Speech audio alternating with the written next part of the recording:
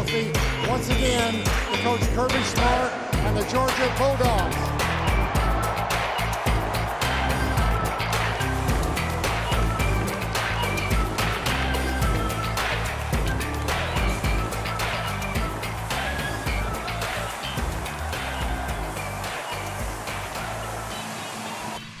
Welcome to Cover 4. Today we are covering the back-to-back two-time national champions of this whole college football, kind of the kings of this world, let's be honest.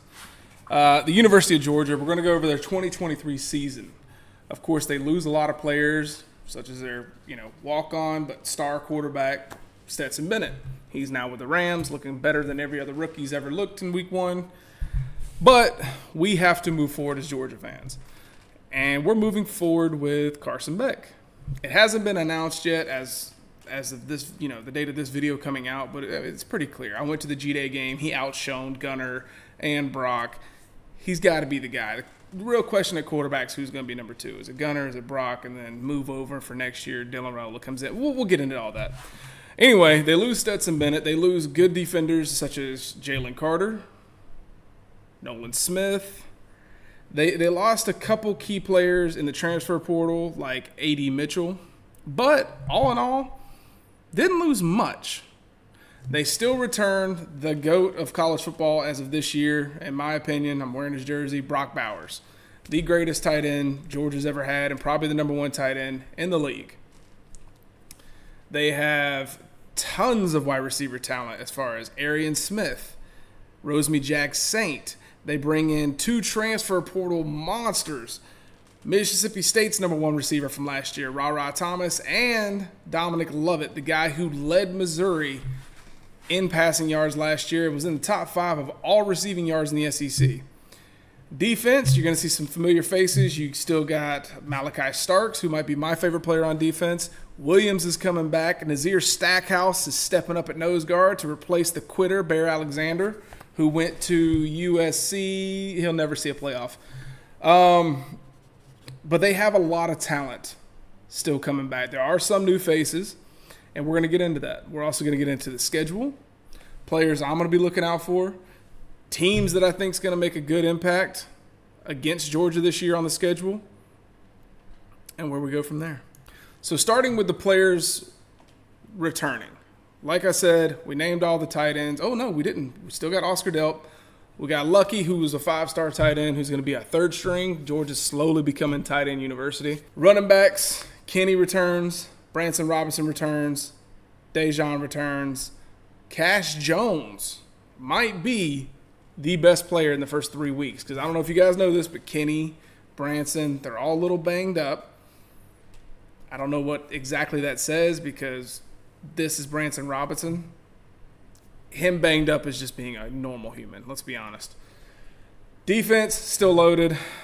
Let's get into this actual schedule, though, because I want to show you guys something, and then let's talk about this a little bit.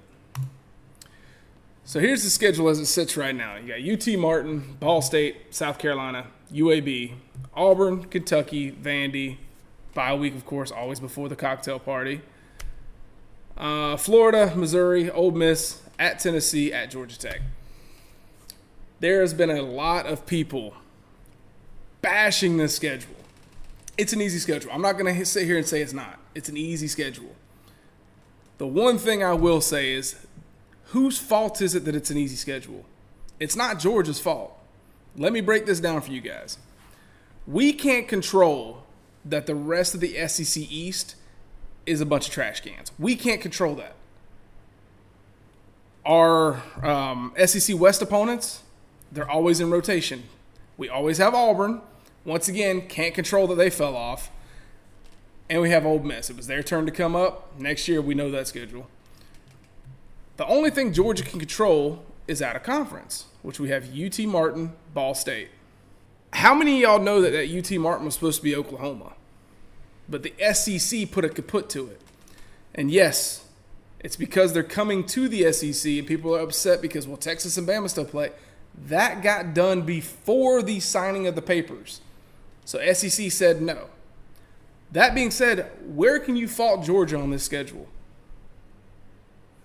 It's not our fault that South Carolina is South Carolina. Florida used to be a great team. Right now, they're the bottom of a gooch. Ole Miss, Lane Kiffin, that's their own fault. Auburn, hopefully Hugh Freeze picks it up a little bit because we do want to have some good competition here. This is the same thing people were saying about Bama like 4 or 5 years back. That schedule's a little, I mean, yeah, it's still the SEC West, but it's cupcakes for Bama. That's because of how Bama's playing. It's the same situation as Georgia. If you would have gave this schedule right here to, God, let's say Oregon. That's a tough schedule for Oregon. Yeah, no shit. The problem is you compare it to the good teams. It's not the good team's fault that we're having to do this. Yes, Bama has Texas. We were supposed to have Oklahoma. That's just how it is. Enough of the bullshit talk. Let's get into the actual schedule. We start out with UT Martin. I mean, come on, win. I actually have a problem with this game, too. That's a night game. Why are we wasting our night game on UT Martin? I get it, the schedule, but wake the fuck up. We don't need a night game and a light show for that damn game. Watch your profanity. There's a win. Ball State. Come on. Win. Then we finally get some SEC play. At home, South Carolina. A lot of talk on South Carolina and what Spencer Rattler can do. And look how good Beamer had them looking when they played Tennessee. They hung half 100 on Tennessee.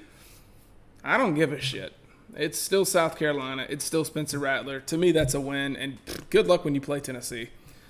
UAB, win. First road game, and it's SEC opponent. It's Deep South's oldest rivalry. We go to Auburn. This is going to be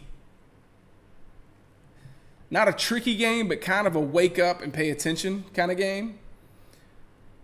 Hugh Freeze is going to show the world that he can still coach in this game. He's going to do it when he does the Iron Bowl. He's going to do it against Georgia. He's going to try to make statements. I still think Georgia gets it done, but I don't think it's a blowout. Kentucky, win, blowout. I don't give a shit if people have Kentucky at 4th overall. We own Kentucky. We're not Tennessee. We're not Florida. We don't have problems with Kentucky. Vanderbilt, win. I don't care if it's at Vanderbilt. It could be inside the Vanderbilt University. We're winning that game. Then we got the cocktail party. You remember what I said about Tennessee and Florida always have problems with Kentucky? Florida is our Kentucky. That rivalry game, it's oh God. I go to it as much as I can, and it still gives me headaches and makes me queasy every time. We should win. Kirby refuses to lose to Florida. I'm calling a win here, but I'll never bet on this game. November 4th, come back home, we got Missouri. All right, Missouri, I'm going to break this down for y'all right now. If there's any Tiger fans watching this, do not turn in. Do not tune into this game. We are going to beat the ever-loving shit out of you. Stop! Stop! He's already dead.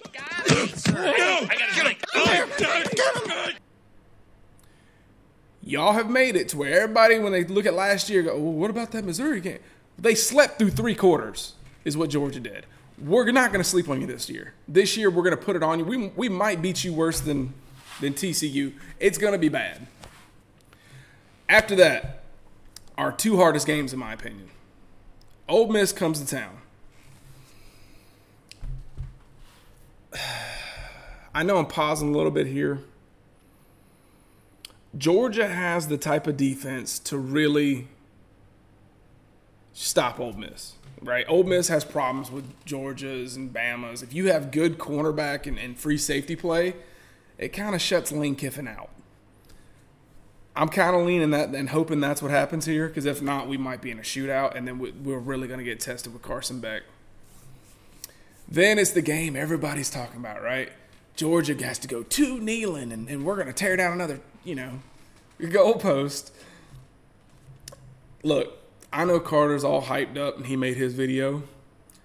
Just because he's walking around looking like Chester Cheetah's nutsack does not mean this guy's going to be right on any of these games. Georgia is going to beat Tennessee. Last year's Tennessee is better than this year's Tennessee. That's just plain and simple. Georgia made Hooker their bitch. It wasn't even close. That man was on his ground more than any other hooker, or on his back more than any hooker I've ever seen in Atlanta. It was sad. It's just going to be worse this time. Matter of fact, we're naming it Athens North. That's it. It's done. Then we got little brother Georgia Tech. Let's be honest, win. I think it's 12-0. I'm not even trolling. And guys, like we said before, it's an easy schedule. Not Georgia's fault. That's just the way it is. I'm going 12-0, possibly 11-1 with a loss to either Ole Miss or Auburn. I'm not putting Tennessee as the possible. Georgia wakes up for these kind of games. Ugh, Jordan Hare. I'm going to say if we lose a game, September 30th at Auburn. 1, it's a away game, and 2, this will be the first time that Carson's had to travel outside of Athens to play an SEC opponent. So, worst case, 11-1, best case, 12-0. We'll probably end up seeing Bama in the championship because, just like Haas said, I really am losing all faith in LSU. Yeah, I think Georgia finishes first, Tennessee second. South Carolina might finish third, though, because they might run through everybody except Georgia and Tennessee. But yeah, that's pretty much my breakdown for this schedule. I hope you guys enjoyed it. And be sure to like, comment, subscribe. We are slowly building this channel. We're trying to have fun. College football's right around the corner. I think week 0 is less than 2 weeks away now, which is batshit crazy. And tell me, guys, what you think. What do you think Georgia's record's going to be? Do y'all disagree with why I said it's an easy schedule? Do y'all disagree that I don't think it's Georgia's fault? I mean, if Kentucky and Tennessee, let's just point this out. Kentucky, Tennessee, South Carolina. If they were playing at the level of some of these teams in the SEC West, like LSU or A&M, right? You wouldn't bat an eye. You'd be like, okay, regular SEC schedule. Their non-con's a little soft, but they can't control that. They had Oklahoma. The only thing we can control is how badly we beaten these teams. And Kirby's got that mindset. He's not taking his foot off the pedal to make your team look better for next year. He don't give a shit. So, sorry. But yeah, I got us at 12-0. Hope you guys enjoyed. Like, comment, subscribe, share this out. We're going to have fun this year. College football's right around the corner. We're going to have a great time. And be a part of the channel. See ya.